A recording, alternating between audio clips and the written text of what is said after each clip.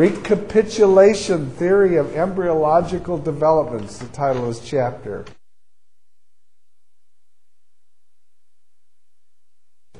And the phrase that we're using is ontogeny recapitulates phylogeny. Ontogeny, what does that mean? That means the biological development of the individual. Recapitulates means repeats briefly. Phylogeny, which is the evolutionary development of the individual.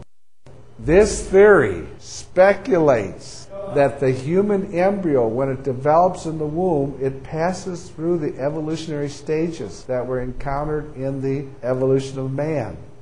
In other words, you start out as a prozoan, and then you evolve into a worm, and then you evolve into a fish, and then you evolve into an amphibian, to a mammal, and finally a human. In other words, you repeat the evolutionary process in the womb. For over 100 years, evolutionists used this as one of their main, quote, proofs of evolution. They had so-called evidence that the human embryo has at a certain stage, that produced evidence that a man once had amphibious ancestors. Now, the truth of the matter is that the embryo has to develop. And those folds of tissues that they call gills aren't gills at all, but they finally develop into the tongue, the lower jaw, and the neck, and so forth. I do not have all the details on this, but this is a picture here of what Ernest Haeckel used as drawings to prove. And what he did was he had some drawings made of embryos. And this, for example, is the so-called embryo of the fish. This is the salamander, tortoise, chicken, hog, calf, rabbit, man. And he was trying to show that what you're doing, as you can see, is you're repeating the evolutionary history. And that was the so-called evidence. But his drawings had been intentionally changed to make them fit the theory. And the actual embryos themselves are different from the diagrams. He later admitted that some of these drawings were intentionally changed to make them fit his theory. Now, if a person actually looked at the embryo rather than the drawings, they'd see a whole lot of difference. And there was one person who actually did that. These are what the actual embryos of those things look like. It doesn't look at all like that series of drawings. So what he did was he forged those drawings in order to try to prove his theory. You'd come to a conclusion a whole lot differently if you actually looked at the embryos rather than his drawing. Now let's get some other evidence that falsifies the recapitulation theory. If you check on the DNA of the various things like a fish and salamander, and turtle and chicken, you'd find that the DNA is quite different. Also, you find out that the DNA of the embryo is the same as the grown. The Bible would indicate that. It's 15:35, but Paul says all flesh is not the same flesh. There's one kind of flesh of man, another of beast, another of fish, and another of bird. So the idea that one time we were fish in the mother's womb is not so, because flesh is not the same for fish. And of course the DNA for fish is not the same. Embryological studies have shown that there are many omissions, additions, inversions compared to the few parallels of the supposed evolutionary sequence. So evidence in no way supports an actual recapitulation or an actual repeat of evolutionary history. Now I'm hoping I can read this to you, but this is a little article I have in Parade magazine. This was about 1992. In the August article, Parade magazine asked the readers who are the smartest people in America. The number one vote getter of the smartest person in America at that time was a fellow named Carl Sagan. Carl Sagan has since passed away, but he wrote a lot of books. He was an ardent evolutionist. He's the so-called smartest man in America. He was a pro-choice fellow. He co-authored an article in which he advocated that the embryo developed in the mother's womb is not a real human until perhaps the 6th month of development. He used this old discredited idea of embryonic recapitulation. Haeckel, however, doctored his illustration, and as the author of this article says, Haeckel was a rogue. Haeckel doctored his illustrations outrageously to support his biogenic law. Haeckel's forgeries and deception, he even admitted that he had falsified the drawings. But here's many years later, almost 100 years later, Parade magazine quoting Sagan saying things like this: by the third week it looks a little like a segmented worm. By the end of the fourth week it is recognizable as a vertebrate. Its tube-shaded heart is beginning to beat. Something like the gill arches of a fish or an amphibian have become conspicuous, and there's pronounced tail. It looks like a tadpole. By the sixth week, the eyes are still on the side of the head, as in most animals, and the reptilian face has connected slits where the mouth and nose eventually will be. By the end of the eighth week, the face resembles a primate's, but is still not quite human. So this fellow, Sagan, who is supposed to be the smartest person, clearly uses a discredited recapitulation theory to justify abortion. The medical world has shown that this is a false theory. Jan Langman, the author of Medical Embryology, said, it can no longer be said the human embryo ever has gills.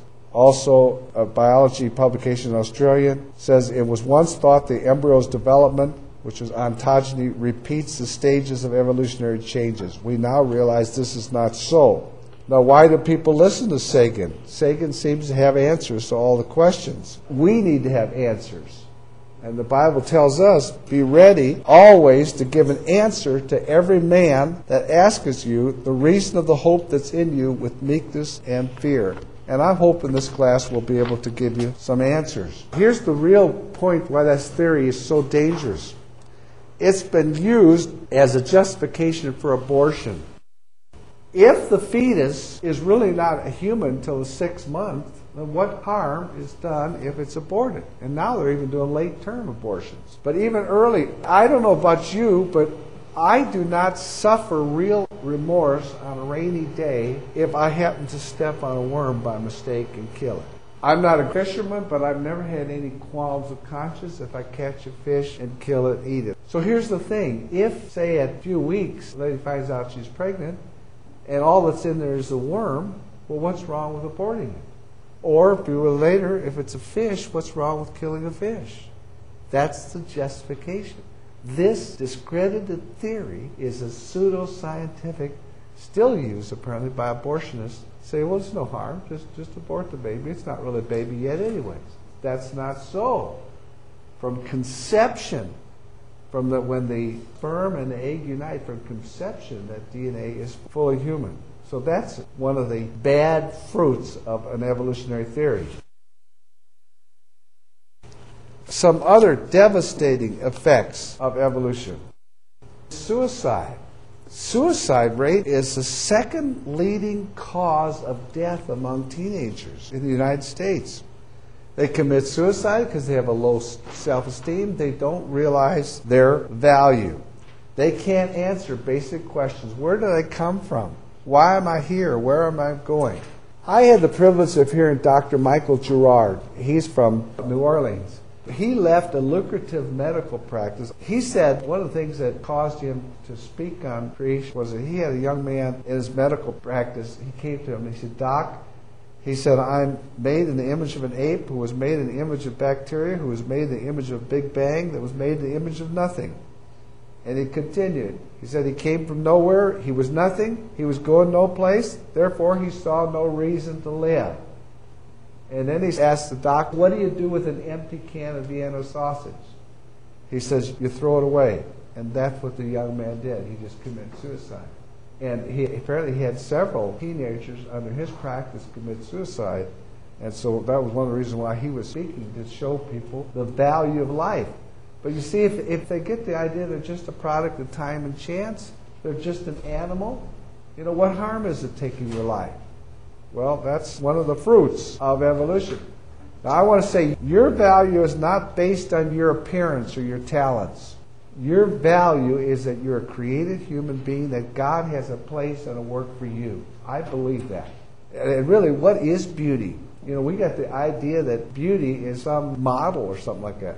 I heard a young lady not too long ago talk about another lady, how ugly she was. Well, in the eyes of God, Who is ugly? None of you are ugly.